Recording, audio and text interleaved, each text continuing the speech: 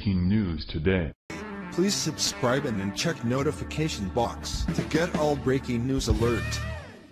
This means war. Kim Jong-un makes desperation move as his country is about to be wiped out. It's no secret that Kim Jong-un is leading North Korea to war with the United States. It seems with each passing day the threats get more specific and targeted. Unfortunately, none of the traditional diplomatic channels have worked to stem the flow of hatred and talks of war.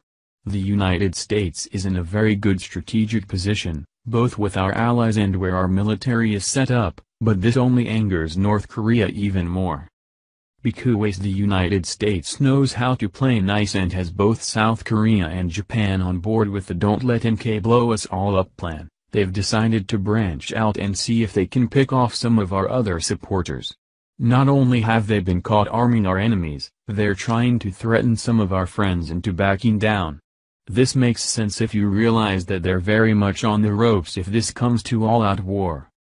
The country of North Korea isn't large enough to support a long and drawn-out war, even if their people would fight one. Because of that, they've decided to try to scare away Britain from helping us. This tiny dictatorship needs to stack the deck in their favor as much as possible, not only because of the impending conflict but because the country is in danger without any conflict. They're running desperately low on food. Their crops are decreased to the tune of being only about one-third what they were last year, and the people of North Korea were already starving. Via Daily Mail. North Korea has warned the United Kingdom faces a miserable end if it joins the ongoing tensions on the peninsula.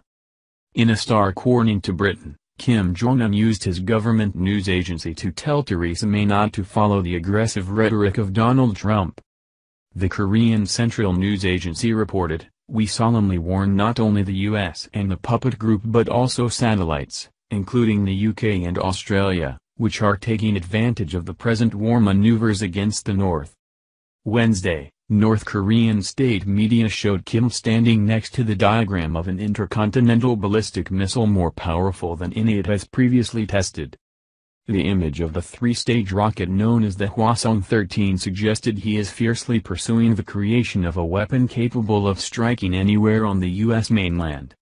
It also follows a further escalation in the war of words between the country and U.S. President Donald Trump, in which Kim accused America of leading a beheading operation to oust the Korean leader.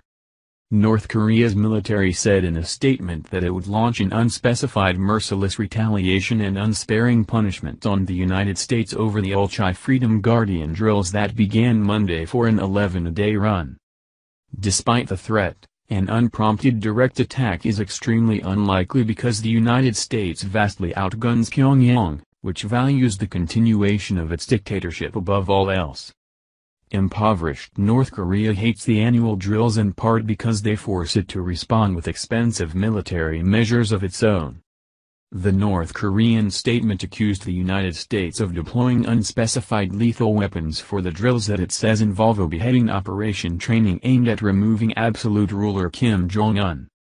The country condemned the military drills the U.S. is conducting with the South and branded Trump weird and ego-driven, not long after Trump claimed Kim was starting to respect him. Kim also threatened to turn the U.S. into a heap of ashes in response to the Ulchi Freedom Guardian drills currently being held in South Korea.